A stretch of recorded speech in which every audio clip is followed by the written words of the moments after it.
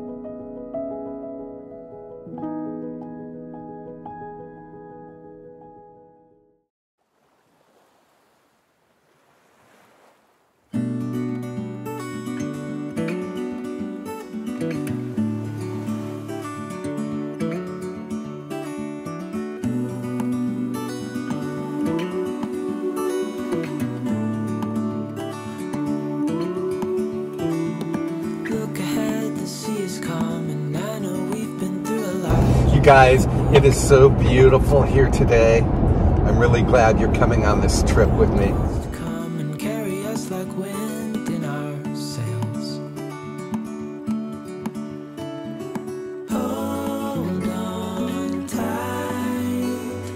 I can smell the shore. It's right in front of us if we just hold on tight.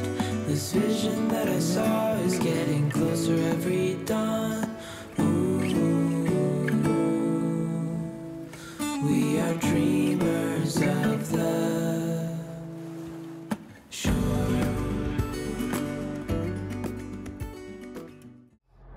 That was a great walk. Now we're headed to the local apple orchard because I want to make my rustic apple cake for afternoon tea today. We are at Golden Harvest Orchard. The varieties of apples are almost overwhelming. This is a good baking apple. Nobody told me to settle down. Day nights and late nights don't get around. But there's something. Another good baking apple. Something about you I like. About you I like. You're crazy for saying I should slow down. But maybe I'm escaping the love we found. There's something about you. Something about you. Gala. All right, I'm getting ready to fix the rustic apple cake. Now this cake is scented with cinnamon, nutmeg, and lemon. Totally delicious. I totally love it. First up, take a lemon, cut it in half, and then I'm going to put the juice in a large bowl. You really only need the juice from half a lemon. Now peel and core 3 apples. These are the apples that I bought at the orchard earlier today. I really like this apple core because it has this little lever here that allows you to release the core. Okay.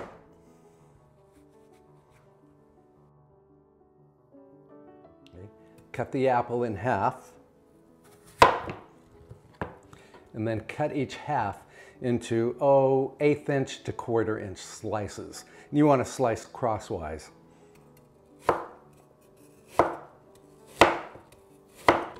And then put the apples into the lemon juice. Give the apples a toss so they're all coated with the lemon juice. The lemon juice is not only going to add flavor to the apples, but it's going to hopefully stop them from turning brown. And besides the lemon juice, I'm going to further flavor the apples with cinnamon sugar. So what you do is take a 1/2 cup of regular granulated sugar, put it in a bowl and add 1 teaspoon of ground cinnamon.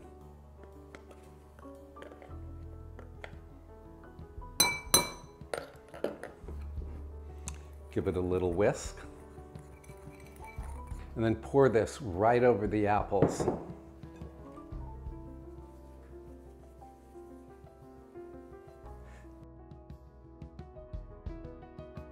Now the apples are truly delicious at this point, and you might be tempted to eat all of them. Try not to. On to the cake batter. Weigh out 212 grams of flour. That's about 1.5 cups of flour. Now to the flour, add a 1/4 teaspoon of salt and 2 teaspoons of baking powder. And by the way, I have a printable recipe over on my website, so I will link that in the description below. Finally, for a little fragrance, I'm going to add just a whisper of ground nutmeg, about a 1/4 teaspoon. Give it a whisk, and then set this aside. Now put 1/2 cup or 113 grams of butter, and it must be softened to room temperature, in a mixing bowl. I'm using my stand mixer here. You could use handheld electric beaters. And then I'm going to whip this for exactly 1 minute. Now I said whip, I should have said beat, because I'm using the mixing or the beating attachment here. Then, with the mixer at medium speed, add 1 cup or 200 grams of granulated sugar.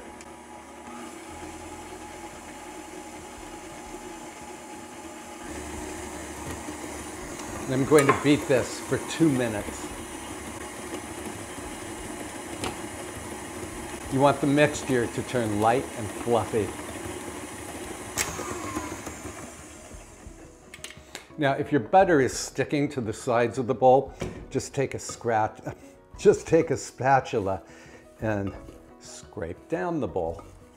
Now add 2 large beaten eggs. Just beat them in. Feel free to stir down the bowl whenever you think it needs it. I'll tell you, when the weather is cool, as it is here, it's really hard to bring butter to exactly room temperature, so it's the right soft consistency. That, I think, is why I keep having to scrape down the bowl. Now add 1/3 cup of some neutral flavored oil.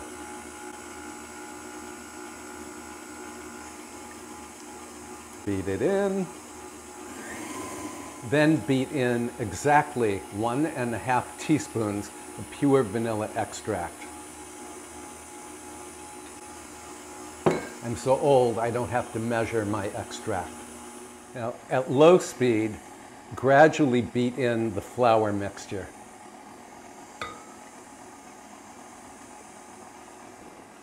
And in goes the remaining flour. You don't want to overmix this. Then if you have any bits of flour around the sides of the bowl, just scrape it into the batter. Get one good final mix, just with the spatula. Now prepare a square 8 by 8 inch baking dish. And you want to grease it lightly. And then, if you plan to unmold the cake, as I do, you'll want to line it with parchment or baking paper.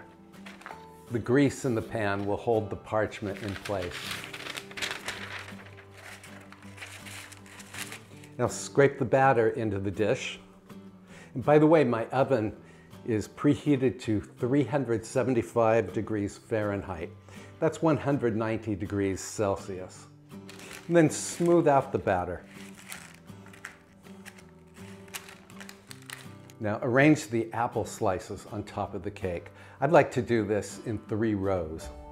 So I start at the end that's farthest away from me and just slightly overlap the apple slices, like this. This is a rustic cake, but it is a very beautiful cake. Okay. Then flip the pan. Do another row going in the opposite direction.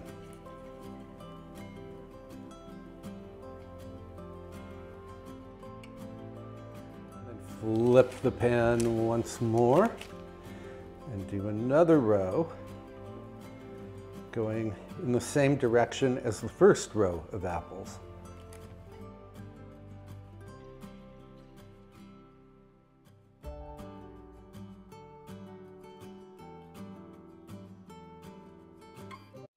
Now, if you have any apples left over, just eat them or serve them on top of yogurt or ice cream.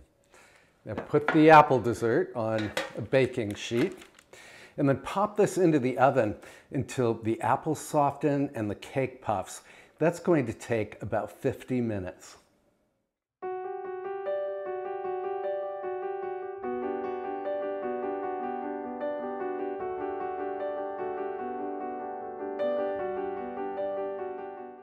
I'm going to let this cool for 15 minutes and then I will unmold it.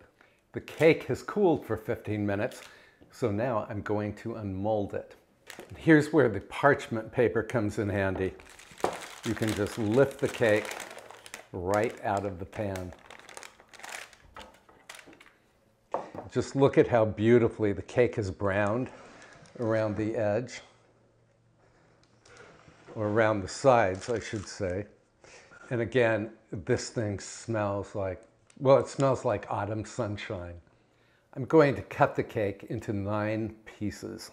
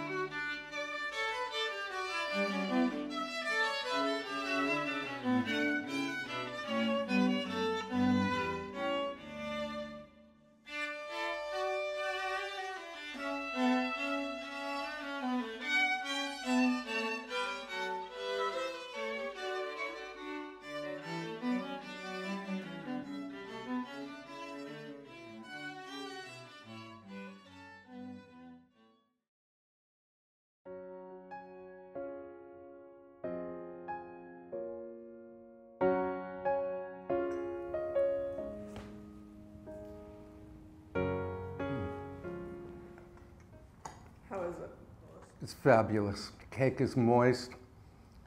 It's beautifully spiced with the cinnamon and the nutmeg, plus that hint of lemon. It's sweet, but not too sweet. As I said earlier, I really love this cake. I hope you enjoyed today's video as much as I enjoyed your company. In the comments below, please let me know if you might try this cake. Again, really delicious. I hope you will give this video a big thumbs up, and please subscribe if you have not already, and be sure to tap the little bell icon to receive notifications every time I upload a new video. Again, thank you so much for watching. I will see you next time. Bye for now.